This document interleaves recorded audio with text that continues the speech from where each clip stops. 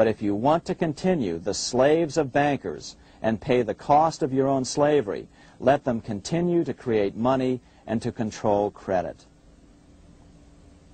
Americans are slowly figuring this out. Today, over 3,200 cities and counties have endorsed the proposal of a non-profit organization called Sovereignty. The Sovereignty movement calls for Congress to authorize the Secretary of the Treasury to issue $90 billion per year of U.S. notes, not Federal Reserve notes nor debt-based bonds, to loan money interest-free to cities, counties, and school districts for needed capital improvements. Remarkably, and to their praise, the Community Bankers Association of Illinois, representing 515 member banks, has endorsed this sovereignty proposal, a good step in the right direction.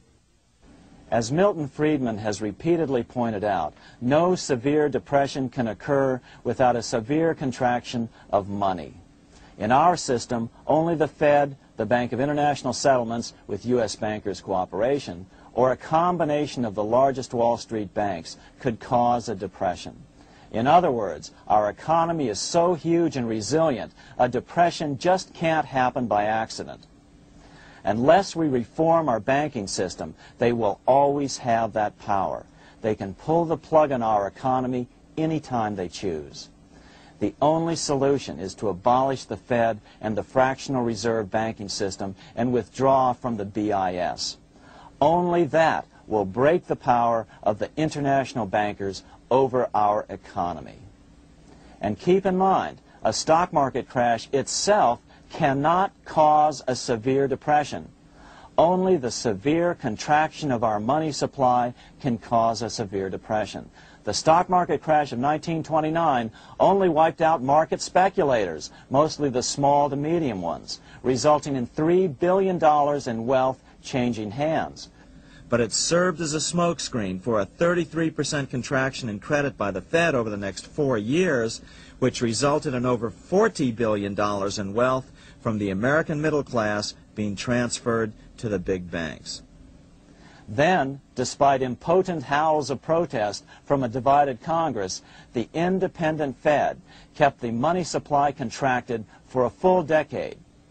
Only World War II ended the terrible suffering the Fed inflicted on the American people.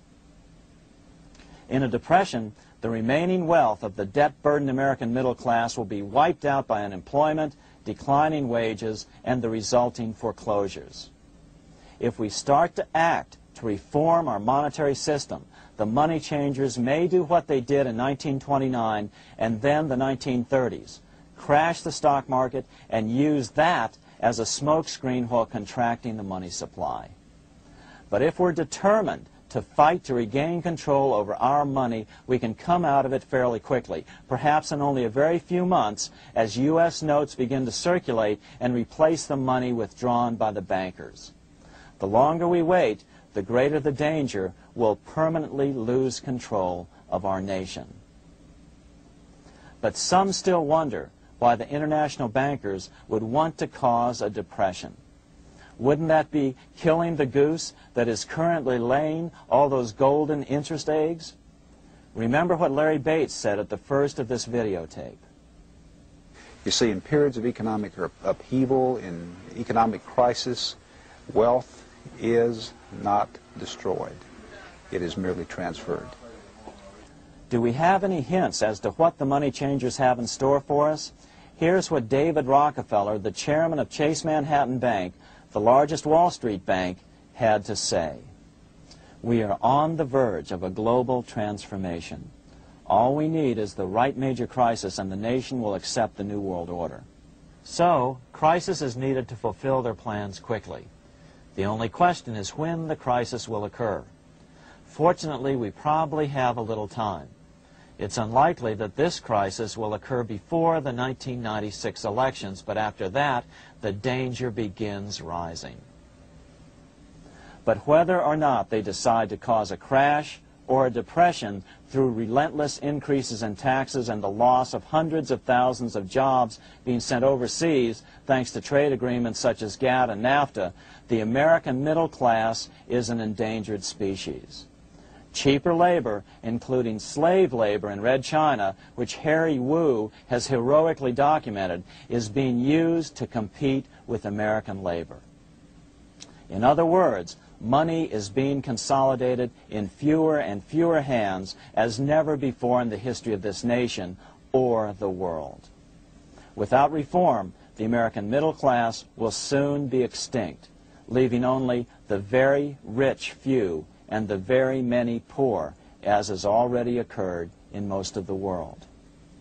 We've been warned of all this by congressmen, presidents, industrialists, and economists down through the years. Religious leaders, too, have seen the danger. About 1898, during the time of William Jennings Bryan, Pope Leo XIII put it this way: on the one side, there is the party which holds the power because it holds the wealth, which has in its grasp all labor and all trade, which manipulates for its own benefit and its own purposes all the sources of supply, and which is powerfully represented in the councils of state itself. On the other side, there is the needy and powerless multitude, sore and suffering. Rapacious usury, which, although more than once condemned by the Church, is nevertheless under a different form, but with the same guilt, still practiced by avaricious and grasping men, so that a small number of very rich men have been able to lay upon the masses of the poor a yoke little better than slavery itself. More recently, during America's Great Depression, Pope Pius XI spoke of the same problem. In our days, not alone is wealth accumulated, but immense power and despotic economic domination is concentrated in the hands of a few. This power becomes particularly irresistible when exercised by those who, because they hold and control money, are able also to govern credit and determine its allotment. For this reason, supplying, so to speak, the lifeblood to the entire economic body, and grasping, as it were, in their hands the very soul of the economy, so that no one dare breathe against their will. Educate your friends. Our country needs a solid group who really understand how our money is manipulated and what the solutions really are. Because if a depression comes, there will be those who call themselves conservatives who will come forward advancing solutions framed by the international bankers. Beware of calls to return to a gold standard. Why? Simple. Because never before has so much gold been so concentrated outside of American hands. And never before has so much gold been in the hands of international governmental bodies such as the World Bank and International Monetary Fund. A gold-backed currency usually brings despair to a nation, and to return to it would certainly be a false solution in our case. Remember, we had a gold-backed currency in 1929 and during the first 4 years of the Great Depression. Likewise, beware of any plans advanced for a regional or world currency. This is the international bankers' Trojan horse.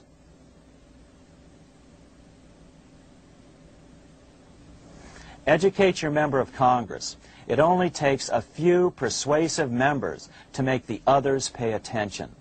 Most congressmen just don't understand the system.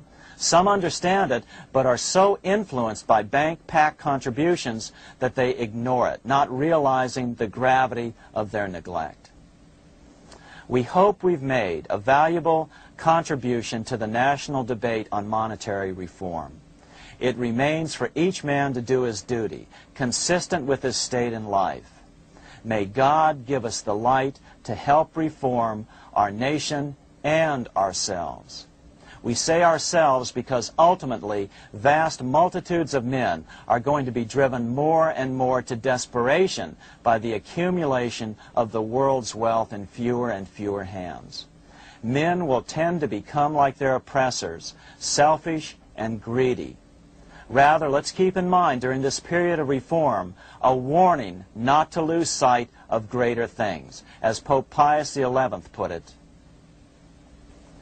For what will it profit men that a more prudent distribution and use of riches make it possible for them to gain even the whole world, if thereby they suffer the loss of their own souls?